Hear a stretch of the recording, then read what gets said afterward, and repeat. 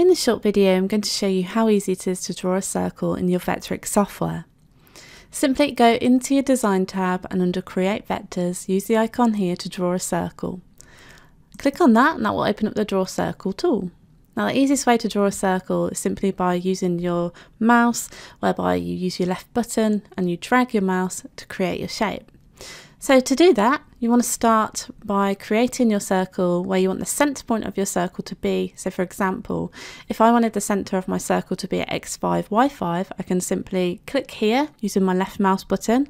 And if I hold that down and use my mouse and drag it out, you can see that as I'm moving my mouse back and forth, I'm altering the size of my circle. And you can do this by eye, but if you wanted to be a little bit more precise, you can see we've got a very handy radius field displayed to the right of our drawn out circle.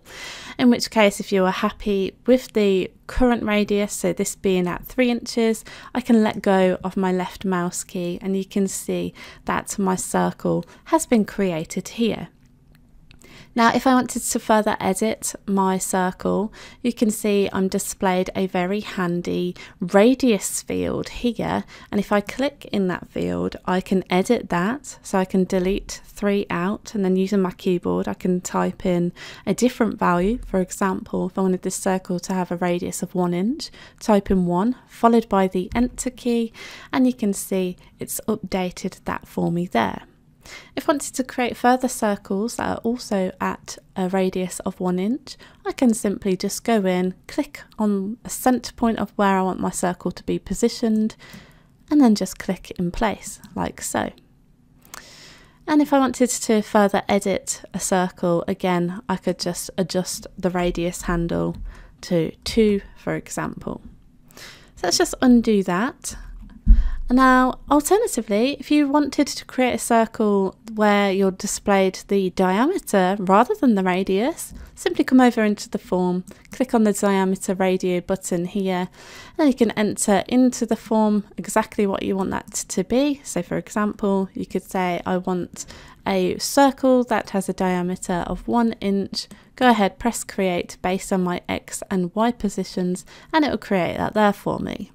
Alternatively, again, if I can draw that out, you can see that we're actually displayed the diameter field to the right, which is super handy. And then again, if you wanted to further edit the size of your circle, it's worth noting that you're actually adjusting the radius, not the diameter, whilst you're in diameter mode. And you can see that's displayed here by this handy little dash line that's notifying you that this is the radius that we are altering. In which case I can go in here and further adjust that. For example, put 1 in there followed by the enter key, and you can see it's done that there for me. And again, I can just simply click to create more circles. Now if I wanted to move my circle, I can simply click on the center point here and then just move that into a new position.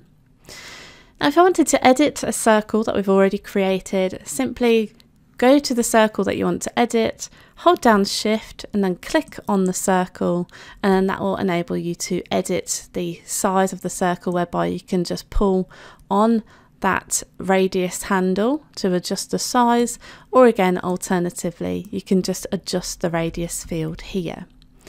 And that's pretty much how you draw a circle in the software.